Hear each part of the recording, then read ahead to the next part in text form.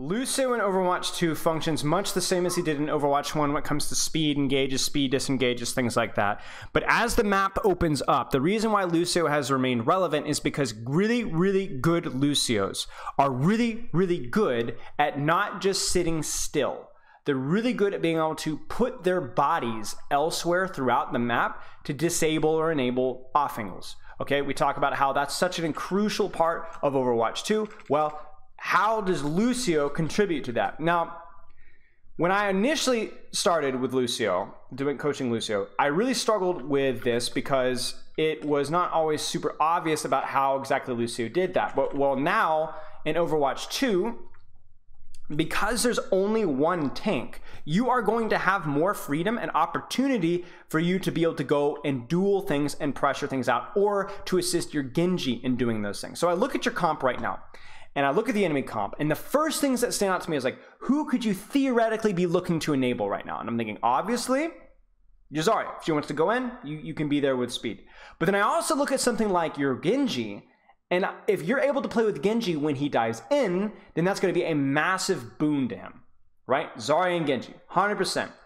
But then you also have to look at the flip side, and who on the enemy team can you really disable? Who can you screw up? Who can you clear out? Who can you pressure and prevent from pressuring your team? And the answer to that one, obviously, for a GM player like you, is Sombra. So your priority when it comes to controlling space is in helping your Zarya Genji and stopping the enemy Sombra. Now, this is where it gets tricky though, because then everything in your kit, boop, amp, speed, heal, and even your positioning all relates down to how you're going to be able to do that job better. So then now if we set that guideline, that expectation, and I look at this, right? First off, you need to respect Sojourn one shot. Even though you weren't the one that died for it, it doesn't look good. I think that was one consistent thing that we've seen throughout this, is that you don't seem to show a lot of respect for Sojourns when they have shot. That's something that needs to change. But I look at this right here. Okay, this is obviously like what you need to be doing. But then my question for you here is, why do you amp? You're on top of her. That you have your boop for the extra damage, really. She is in the act of being cleared, so why amp? Right? Remember, we talked about every cooldown. I don't think he dies. I think as long as he has cooldowns, he should not die. I mean, you even lamp here. So both you and your BAP really screwed this up. Respect the shot, respect the shot, respect the shot. Respect the shot. Now, do you see how this is like, this is what you want to be helping too, if you can cross without getting shot, right? Again, not respecting shot.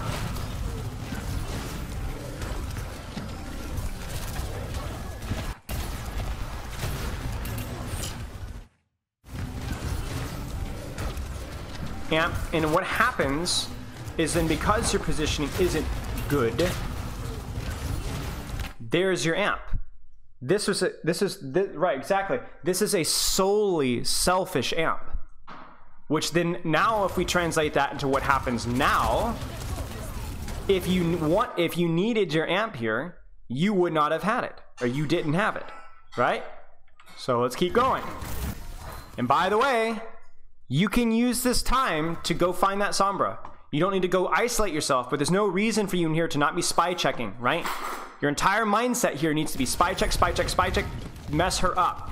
You could go hunt her down with your Genji now if you wanted to. Okay, this is good.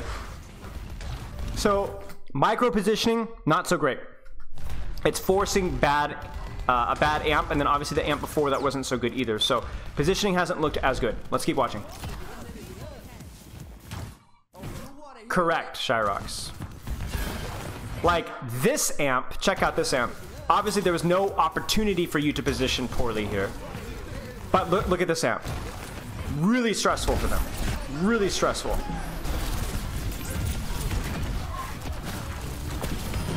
Good beat. Love the beat. And this is the Lucio difference right here. Okay? The Lucio difference. People always ask me, how does Lucio contribute to map control? We talked about enabling versus disabling. But if you are quick on the draw with reacting to what's going on around you, and number two, you're good at wall climbing and good at movement, then you're gonna have a really, really good time. Check this out. So you should have been in speed here, to be honest with you. But as you close in, having this amp available and then getting there quickly through wall climbing, right? Or wall riding is what saves your Sojourn.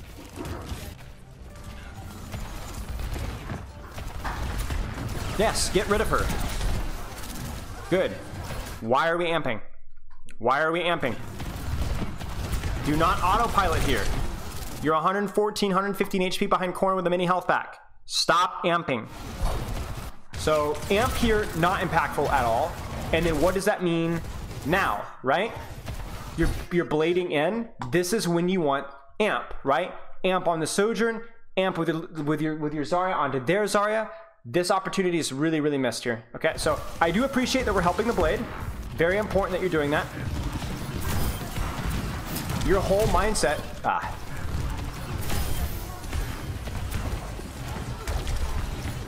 Yeah, that's just, you just got diffed, to be honest there. That's just a mechanical thing. Just not respecting it as much as you should be. But we're seeing a lot of suspicious amps, and then amps that are being forced from bad positioning, but then also amps that don't really feel forced. Okay.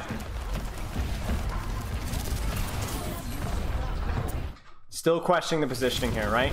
If you track EMP, even if you track Sojourn Shot, this really isn't the best position for you. They could be playing this corner here. It could be playing up top, right? It could be playing up here. Or it could be playing the corner. There's a lot of options here. Any of them are better than where you are right now. This is rough. Again, they keep comboing ults here. I don't know why they're comboing EMP with grab, but because now this is actually winnable. Let's actually go back a little bit. So going in aggressive. I don't want to overthink the micro here because it was clear that you guys were trying to play aggressive to clutch or get a trade. And to be honest with you, they did use 3 ults. So, okay, let's keep going.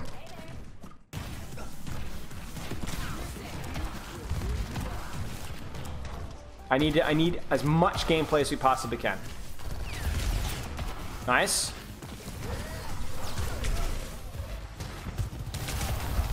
Easy. Respect the right click, please. I think the amp was reasonable considering what your team wanted to do. You need to push your advantage quickly. Yes, yes, this is it, right? You could be helping with the Zarya, yes, but I think when that Sombra is in position, then doing what you're doing right now is probably more impactful, which is making sure that she doesn't get the hack off. Right there, huge. And this is a 1 fight. Okay. Go chase him. Go chase him. Nice.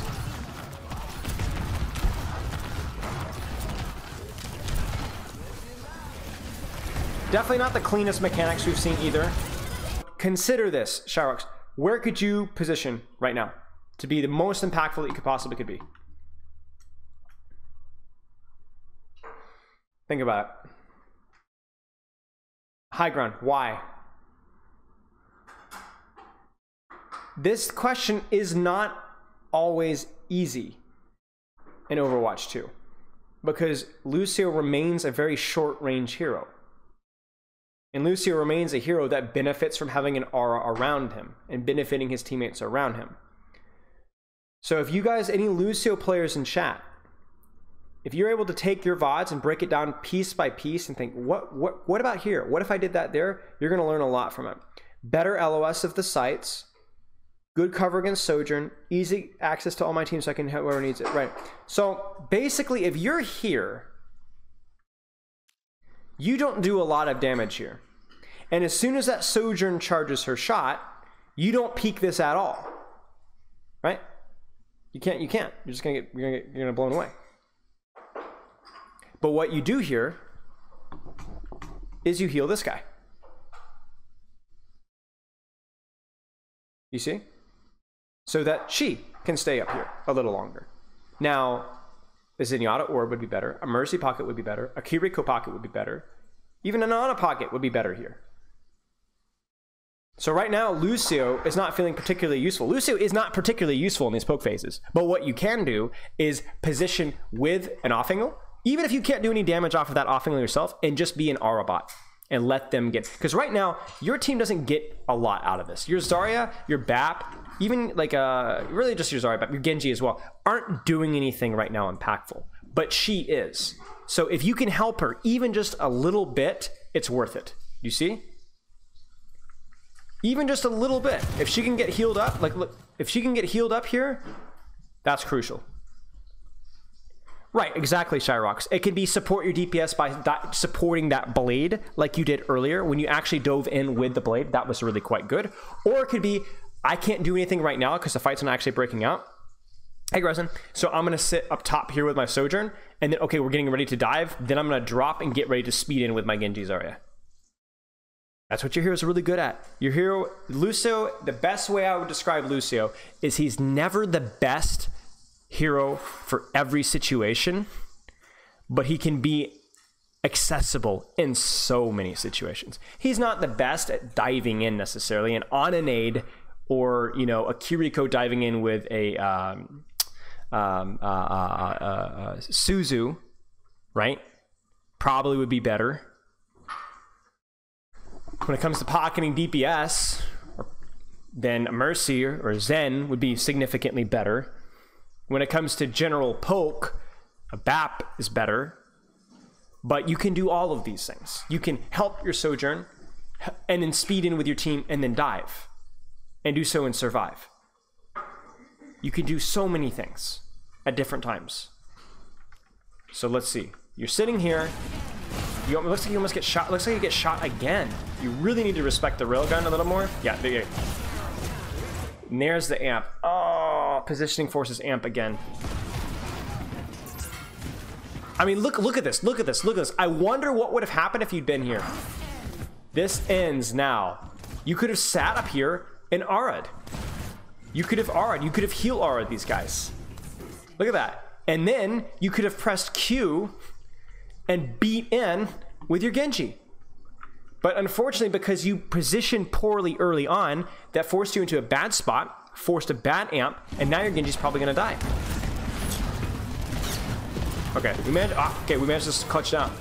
So some definite issues with your positioning and with what value you can get. I'm trying to ask questions and trying to point out little things that you can be doing to provide better value. Dueling Sombra, you're definitely thinking about it, but you're not doing it well enough. Enabling the off angles, you're definitely thinking about it, but you're not doing it well enough. And then just general respect versus enemy hit scan threats will allow you to be able to use your amp more aggressively when you actually need it. Okay, so let's keep going. How do you win this matchup, Shyrox? How do you win this matchup? Exactly, fast. You don't have to play it fast immediately, but you need to avoid damage, and then when the opportunity strikes, you need to get in on something, okay? And then what you can do when you're getting on something, what is your responsibility when you guys go in? What is your responsibility? Can you deal with a pharmacy? No. So then what can you do? Speed amp, okay? And then what? Kill the other support, sure. You could go dive the Sojourn. You could dive the Kiriko. You could boop the Zarya. Right, okay. You're down the Genji, so you guys need to make a decision about what you guys do. You guys could probably go out, honestly, and then re-engage later. That's probably the best play. So they play Echo in defense because it's harder to counterpick, and so because you guys always have the advantage of counterpicking on attack. So if they played Pharmacy, you guys could counterpick. So this is fine. Remember, respect. Now here's the thing. Now here's the thing, Shyrox. Look at their comp. They no longer have Sombra. They only have Echo. So what's the play for you? What is your priority here? What are you thinking? Is there anything for you to quote unquote disable on the enemy team? Truly. I'm not going to say wait for a full answer. Not really, right? There's no Sombra, there's no Tracer to peel, there's nothing that you can really peel off. So then everything goes about not even necessarily Reddit Lucio in terms of you're only playing for yourself, but you are playing to get your Zarya in, get your Genji in, get on that Kiriko, get on that Sojourn, pressure that Mercy, something like that. You are looking to play aggressively with somebody else, right?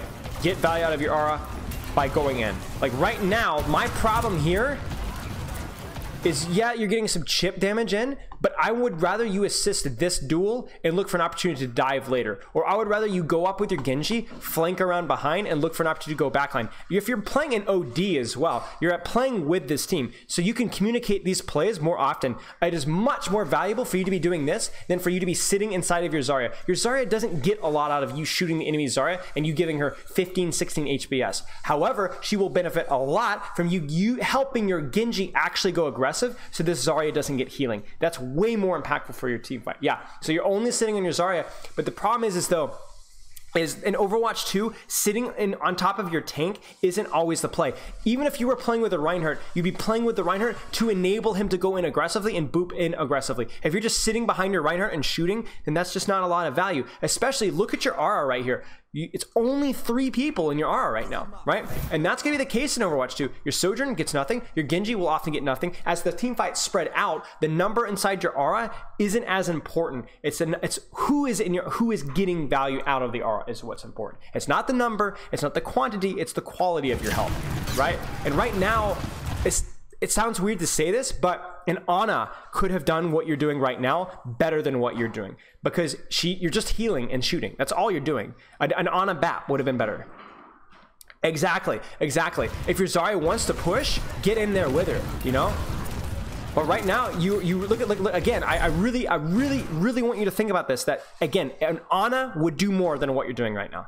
Another heal, a Moira would do more than what you're doing right now. And then look at what actually matters is these off-angle threats. Remember, Lucio can do this because if you go help these DPS, an Ana can't do this. An Ana can't play here, for example, at least this close, because if that Zarya turns on you, you're probably gonna die. A Lucio doesn't die. Lucio goes here. Shoots. You're still getting your spam. You still got 3 in your aura because you've got your Sojourn, and your Genji. But then your Genji doesn't have to leave. Your Sojourn doesn't die to random crap. And again, you're gonna win this fight based off of what they do. Right? You see this? So you're simultaneously playing like a flanker more yourself, but also helping those flankers, right? Now there's obviously, like, if you're playing on Circuit Royale and you're playing sniper battles, Lucio's not going to be the best pick because it's going to be a lot harder for you to look for those aggressive dives. And then if you're playing sniper versus sniper, then your snipers don't really dive, so the hero doesn't feel good there. But right now, you do have heroes that you could be quote-unquote diving with or playing aggressively with, and you're missing those opportunities. Okay.